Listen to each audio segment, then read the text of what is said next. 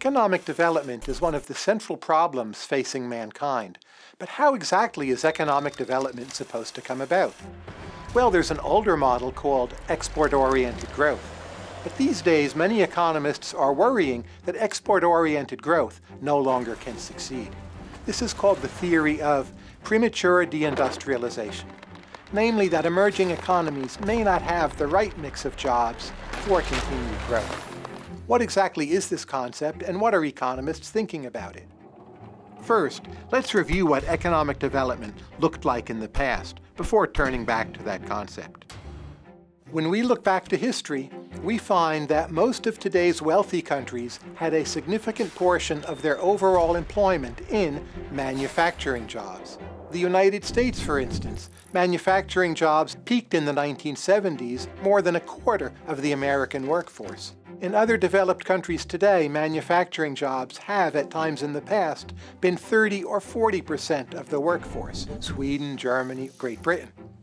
Now, why is a manufacturing job so special anyway? First, there's some good evidence that manufacturing jobs are often more productive, they have higher rates of productivity growth, they're more likely to occur in larger firms, and they're also more likely to be connected to exporting to a global market. It's easier to send a manufactured good abroad than it is to try to sell a person-to-person service to buyers in another country. And furthermore, a nice feature of manufacturing jobs is it tends to breed corporate interest groups which want the government to build a lot of infrastructure and invest in a lot of human capital, and that tends to boost economic development more generally. A lot of manufacturing jobs, like say being an auto worker in an automobile plant, you work there for a long time, you need to build up some skills, so the employer invests a lot in training, makes sure those are good jobs, and wants quite a stable workforce.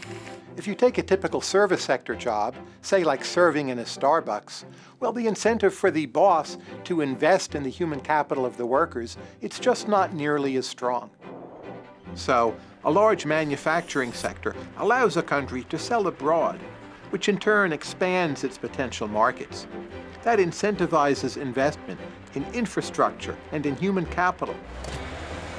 And that leads to increased wages and the emergence of a country's middle class. And that, for many nations, has proven to be a successful model of economic growth. And we find this in the histories of South Korea and Japan, building a lot of manufactured goods and selling them abroad. It's sometimes called export-oriented growth.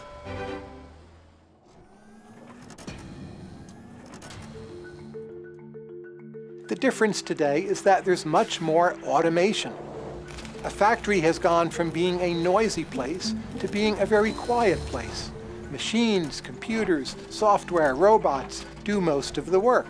Here's a fact I find truly striking. Right now, the greatest number of robots in the world is in China. And China is a relatively low-wage economy. When even China is investing in robots, this is a sign that exported manufacturers are not going to put so many people to work at middle-class wages in the future, that the number of jobs that will be created by exporting manufacturers is relatively limited. Those jobs will have to come somewhere else. So we find in countries such as Brazil or India or Mexico or South Africa, the percentage of jobs in manufacturing, that's been shrinking for some time.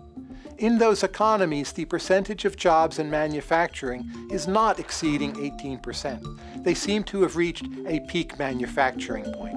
They are skipping this intermediate stage of having a lot of manufacturing jobs, never quite getting that middle class in place, not getting the same incentives to invest in human capital and infrastructure. How much is this a problem to worry about?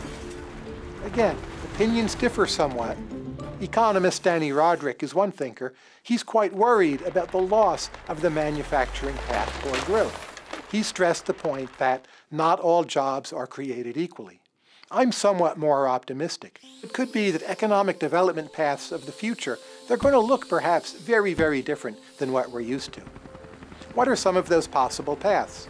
Well, one path would be to try to export a lot more service sector jobs. Sometimes, in the United States, if you call up a help desk to help you with your electronics device, well, you may end up speaking to someone in the Philippines or to India. So there are some exports of service sector jobs, but it's notable that so far exporting service sector jobs has not occurred on a scale nearly as large as previous exports of manufacturing jobs. It could be that a lot of the economic growth of the future that will drive development, it will be internal within nations and not always based on exporting to wealthier countries. A good example of internal growth would be India. India actually has not had a lot of success exporting its manufactured goods.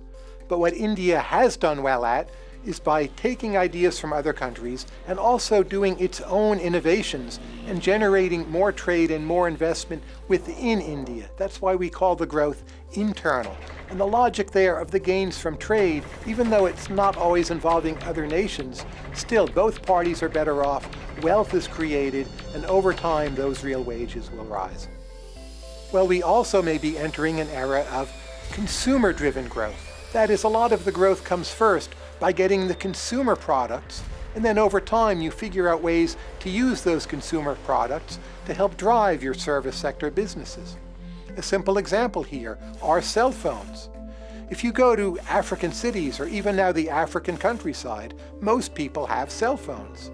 Cell phones have knit together many parts of Africa in a network of commerce. They've made it easier to trade goods. They help people use bank accounts and access means of payment. Economic growth in Africa has been a lot more rapid because of the cell phone. Or imagine consumer drones. Consumer drones are coming on the market now. They're quite cheap. They can help you transport goods. You will have emerging economies being among the first places to use drones in an effective way, say by sending medicines to a remote area when people need help. This is sometimes called a consumption-led model of growth, that people get very, very cheap consumer goods, but they use those consumer goods to help them run businesses in a more productive way. So this means that the economic development of the future may look quite different from the economic development of the past.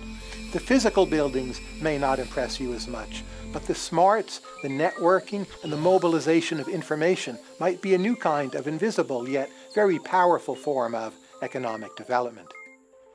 But the takeaways here are, new patterns of growth are not like the old ones. Something fundamentally has shifted in manufacturing. That's mostly because of automation. Export-oriented growth of the kind that South Korea and Japan did, that may well be a thing of the past. But there are also new and dynamic opportunities for service sector growth, internal growth, pulling new ideas off the shelf more quickly, and consumer-led growth with products such as cell phones and drones. Just pull out your cell phone and think about the power of that device. Premature deindustrialization, it is a problem. It remains to be seen how much entrepreneurs around the world will manage to solve this problem. You're on your way to mastering economics. Make sure this video sticks by taking a few practice questions. Or, if you're ready for more development economics, click on the next video. Still here? Check out Marginal Revolution University's other popular videos.